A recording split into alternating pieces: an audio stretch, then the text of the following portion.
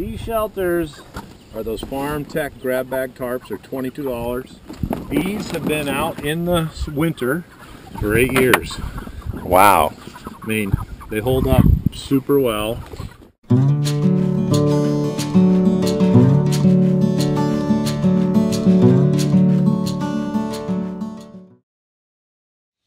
Hi folks, welcome back. So in the first video, we covered the brooding of the chicks and the feeding and watering of the chickens. In the second video, we're going to cover the pasturing of the chickens. Basically building chicken tractors, moving those tractors around the pasture, and using electric poultry netting to discourage predators. Dave uses very lightweight, easy to move chicken tractors. We'll show you how this chicken tractor is built, plus some tips on how to use the electric poultry netting, and then some tips on how to move the chickens around the pasture, including mixing species. And finally, Dave will discuss when is the best time of the year to grow these chickens.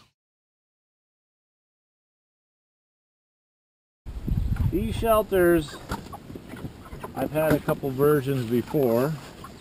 This is my latest. I've done the Quonset hutty ones, which were fine.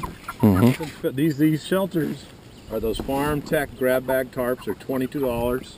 12 by 12. These have been out in the winter. I just dragged these out back for 8 years. Wow. I mean, they hold up super well. And they're toughened on the edges. They got and I even bought a couple bags of their little bungee things. Yep.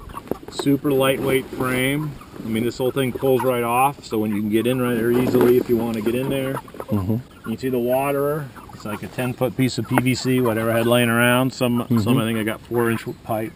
Obviously more volume. This was just old trampoline safety net. Nice. This all lightweight pine. Yep. You know, this is not a heavy. It's not a heavy shelter. Yeah, I built ours out of cedar. It's because I had it, you know, and the from the sawmill. Exactly, same by sawmill. What the game changer for me too was that mentality of, you know, the first ones I built were like little mini Fort Knoxes, which of course makes them heavier. But with the electric net, I don't have to worry about that. Right. And the thing is, anything you get in there, they'll get underneath. You know, if they get through this. So what was the point? So just keep them super lightweight. That way when you're pulling, if you do pin a bird, you're not going to crush the bird. Right. You know, without taking that time to. And what's nice, you can sit here, you know, you're looking back at the bird and you can just see what they're doing. Right. And you have these on skis. Yeah, you got a little bit of, is that rubber? Like Salatin, he has like a wheel thing that goes underneath and picks the back up. And two people move them, and I think you can go and prop it up, and one person can pull from the front. But what I just found was, with the skis in particular, this is a little bit odd of a lot. They've been pulling uphill, but these just pull pretty easy. But that's a manageable size. It pulls easily, and part of it would depend on your land. If you had really lumpy rocky land, you probably want a smaller shelter because you don't want gaps that they can hop out of. And you might notice I had little rubber. Printers mats, mud, you know, roofing, carpet, whatever. I think those were printers mats, or what because I had a buddy that worked at a printing shop. Everybody asks how many birds per tractor. Well, a good rule of thumb is 2 square feet per bird if you're doing broilers and you're keeping them inside the tractor. So an 8-foot by 12-foot tractor, that's 96 square feet, that's 48 broilers. Dave's tractors are 10 feet by 13 feet, so that's 130 square feet. So that's about 65 broilers. But Dave tends to run about 50 birds in each tractor because he likes to give them a little more room. Salatin says that 1.3 to 2.4 square feet per bird is the sweet spot. The second thing you'll need is a place to pasture the birds. Dave moves his tractors every day. He only passes his birds over the pasture once each year and allows the ground to rest over the winter. He runs a 10-foot by 13-foot tractor with 50 birds in each tractor. With 50 birds in each tractor, you will want to move them every day. If you're only raising 25 birds in a similar sized tractor, you might be able to move them every other day. Just watch how trampled and pooped on the pasture is and judge for yourself if you should move them. Dave's broilers spend 3 weeks in the brooder and 4 weeks on pasture. 4 weeks with a new spot every day means 28 spots for that tractor. So if a tractor is 10 foot by 13 foot, that's 130 square feet. 130 square feet times 28 days is 3,640 square feet. 1 acre is 43,560 square feet. So 3,650 square feet is about 1/12 of an acre. So 50 birds on 1/12 of an acre means that on an entire acre, you could raise about 600 birds if you were moving them every day. Dave uses netting from Premier Poultry. He says if you're planning on keeping the birds in the tractors and not letting them roam free within the netting, then he prefers the 42-inch tall nets with the single spike base, since they're easier to set up and move. If you plan on letting the birds roam free within the netting, or if you have high predator pressure from coyotes or domestic dogs, then you should probably go with the 48-inch high netting with the 2-spike base, since they hold the netting more securely. You will need an energizer and a ground rod to electrify the netting. There are 3 basic types of energizers. Here's what Dave has to say about those. Oh, you're running off 110. Well, we're close enough to the barn that running an extension cord isn't bad. What I have found, you can get those solar chargers, but they're really expensive. Yeah. The car battery runs are like 50, 60 bucks, and an RV battery will power it for 2 weeks anyways. Oh, so okay. I just swap out batteries when I was more remote. This was close enough, and this was sitting around. Now, one thing I do, I didn't do it this year on this, but in the past, wrap tinfoil every 10 feet or so and smear peanut butter. I've heard people use bacon. But the idea is like a bear can easily walk through this, but if they sniff that first and they get a jolt, they steer clear. I've been fortunate. There's a lot of bear in the area. There's a lot of fox in the area. There's coyote in the area. Knock on wood. This really did change. Well, I can remember a few years ago, just the moving of the shelters every day confuses them. So that's a pretty good thing. I'm down by the road, that might help. But by doing this, it really just virtually eliminated all predator. And you're moving, how deep of a ground rod are you putting in there? It's just basically body weight. Okay. Well, obviously isn't that deep. So. Oh, wow. And I had it down kind of with science. You'd move that every 9 moves. If you started the charger up there, and you'd move the net like every other day type thing, but you could, because when these, you could see where they were, obviously, right? And so you don't have to move that near as much and think about it. Kind of get the system. So as you move them, you're turning the fence so that the charger doesn't have to move? Yeah, I mean, you can find a plan. I mean, it's not too hard to move it, but you just don't. If you think about it, you can move that once a week versus every day. But what's nice too, you look after, is there blood in the stools? You can kind of tell about the health of the bird. These look pretty good. Well, what's nice, and what it does to the field, the ideal thing would be run goats or something else beef. after. Beef now, actually before, because then they chew it down. Because there's no problem running chickens in long grass, but they just get dirty. They're just dirty. I'd rather run the beef first. And I guess what Salton does, he waits 3 days, and then you run the chickens, because then the chickens flies have landed in the cow patties. Manure.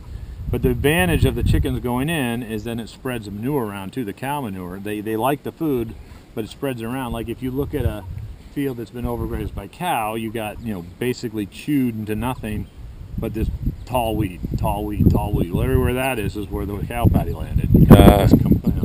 So if you get the chickens to spread it out, because the chickens do the work, but you could stack your rotations. You could beef out this field and chicken. Right. So you get more production. So when do you start doing beef? I can't believe that these ones are just 7 weeks old. Yeah. Because they look as big or a little bit bigger than the ones that we do earlier in the year, and they're only 9 weeks old. Well, part of it too is, that's another reason why I wait till June 1st.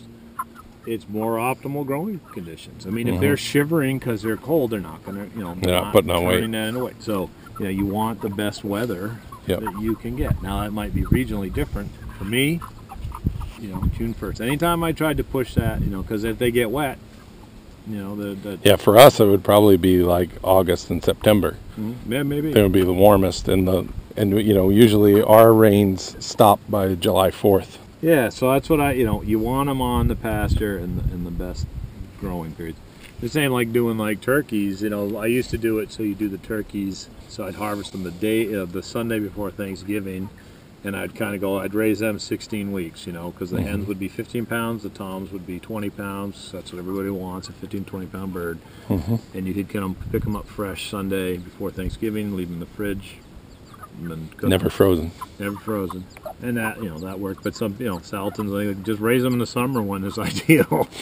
Freeze them. Then you got to freeze them, and then maybe you got some people buy them early. Yeah. But people don't want to fill the freezer up with a turkey. Yeah, big turkey, yeah. There are lots of pastured poultry chicken tractor designs out there. Some are better for layers, some are better for meat birds. You'll hear them called various names: Salatin style, Perkins style, Suskevich style, cattle panel style, A-frame style, etc. Most of these designs are either built low profile but heavy enough that they need to be moved by 1 or 2 people with a custom 2-wheel dolly, or they're built tall and light enough that they can blow over in strong winds, or they're built both tall and heavy and need wheels or need to be pulled by a vehicle like a quad or a gator or a farm tractor to move them. The Gable style tractor that Dave and I used is designed to be very lightweight, so it can be moved by hand with no additional tools. However, it's also low profile enough that it doesn't catch the wind like the taller Suskevich and cattle panel style designs. Instead of using corrugated sheet metal for the roof, this design uses a rugged tarp for the roof. The key to building these tractors is the tarps. You want to select a quality tarp that will last for many years. Do yourself a big favor and buy a quality light colored tarp. They don't cost that much more than the crappy tarps, but they're a much better value in the long run. This tractor is intentionally designed to be inexpensive and easy to build, but also robust enough to last for many years. And we have mounted thrift shop skis or slippery plastic on the bottom boards so these tractors slide and move easily. Dave and I both own sawmills, so the wood that we use is wood that we milled ourselves from what we have available. Dave's in New Hampshire, so he uses pine. I'm in Washington State, so I use western red cedar. But you could buy similar lumber at any decent lumber yard and build these tractors entirely out of store-bought wood. Here's a CAD drawing of the tractor. I drew this CAD drawing just for this video to make it easier to visualize the framework on screen. I never used a drawing while building these tractors. They're so simple, it's not necessary. This is an 8-foot by 12-foot version, though you could size this to whatever size tarp you happen to acquire. The peak on this 8-foot by 12-foot one is 54 inches tall, so 4.5 feet, and the roof tarp extends all the way to the boards on both sides, so this design doesn't catch the wind like other designs do. The tarp roof is removable though, so when you need to get inside to adjust something, you can just fold back part of the roof and reach right in, or step inside. Because the roof comes right off, you don't have to get on your knees to catch the birds once harvest day comes, which is one of the major complaints with the Salatin style tractor. The gable ends on this tractor are mesh. You can use hardware cloth or chicken wire. In Dave's case, he used recycled trampoline safety netting. You can use deer netting. The mesh combined with the height of this tractor allow you to see the birds as you're pulling the tractor by hand, which makes it much less likely for you to pinch a bird because you can see what's happening. The bottom boards and the ridge board are what the lumber stores call 5/4 by 6 inch deck boards. They actually measure 1 inch by 5.5 inches. The rafters are what the lumber stores call 1x4s, but they're actually 5/8 of an inch by 3.5 inches. You'll find links to lumber like this in the description. I use short pieces of 2x2s as nailers in the corners, and I put plywood braces at each of the bottom corners, plus plywood gusset plates at the rafter peaks at each end. These braces and gussets really help to strengthen the frame. I wanted to emphasize that this is a scalable method. You can start with 25 birds. You don't have to have 150 birds, but you could do, 50 in one of these tractors that Dave shows. So keep that in mind. It's a pretty low input method. What we have tended to do here is buy our birds at the same time as some friends with their farms and homesteads, and then bring them all back when they're ready to slaughter. So we have one slaughter day and a bunch of us get together and slaughter. So Dave in New Hampshire buys his birds from Mount Healthy Hatchery in Ohio. Here in the Pacific Northwest, we've been buying from Jenks Hatchery. They have free shipping. I've been really happy with their Red Ranger birds the past couple of years. They're a totally different thing than the Cornish Cross. I mean, the Red Rangers will take almost twice as long to finish to get to that 4 to 5 pound size. So it's a different thing. But if you want to do this and make money, I would follow the methods that Dave shows here. If you'd like to see any other videos specifically or have any specific questions on feed or anything like that, or economics of it, I can do a video with spreadsheet, show you, the actual numbers worked out. Yeah. So if you like it, please like and subscribe, and if you have any questions, comment below, and I'll get back to you on it. Thank you.